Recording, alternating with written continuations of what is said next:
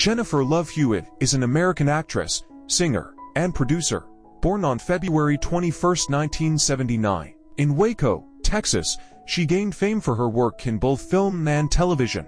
Hewitt's acting career began in the late 1980s with appearances in commercials and TV shows like Kids Incorporated. She became a teen sensation through her role in the television series Party of Five. One of her most iconic roles came in the teen horror film I Know What You Did Last Summer 1997, followed by its sequel. She also starred in the popular TV series Ghost Whisperer from 2005 to 2010.